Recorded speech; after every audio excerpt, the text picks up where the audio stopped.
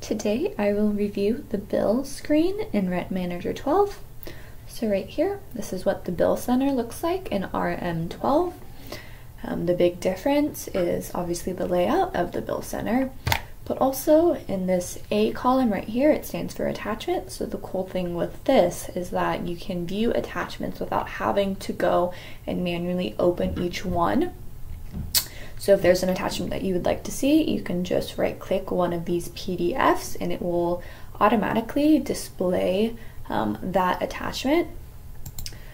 So in this bill center, you can filter these bills in a variety of ways. So the first way that you can do it, if you would like to do it by vendor, you can do it right here where it says vendor. You could also do it by tenant, prospect, or owner.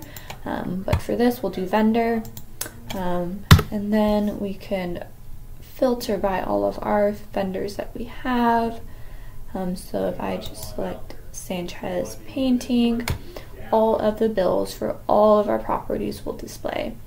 However, if I don't want to see the bills for every single property, I can uncheck this and then just pick a specific property that I would like to see. So I selected Creekside, so all of Sanchez Painting bills for Creekside will now be displayed. Another way that you can filter is by selecting this filter icon right here. So when I select that, I can name it if you'd like, but in this column area right here, these are all of the filters that I can apply. So I can do it by vendor, by post date, date created, the bill date, etc.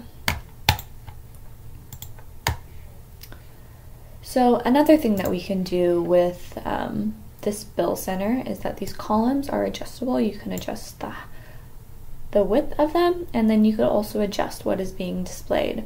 So if I hit the setup column right here, this little icon,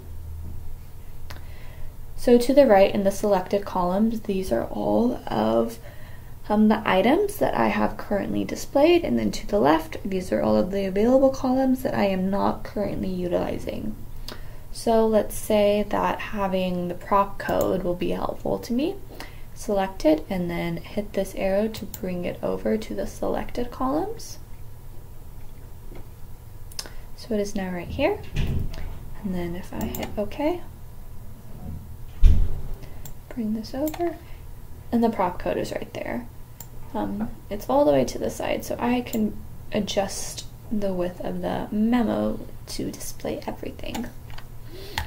So if there's a bill that I want to view, click it and then hit details at the bottom.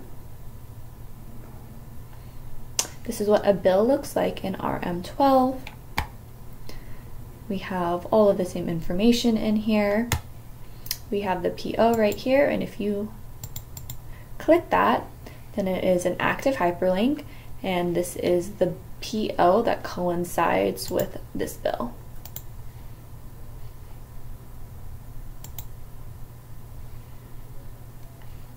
If I go back to the bill center, if I'd like to add a bill, I can hit add at the bottom,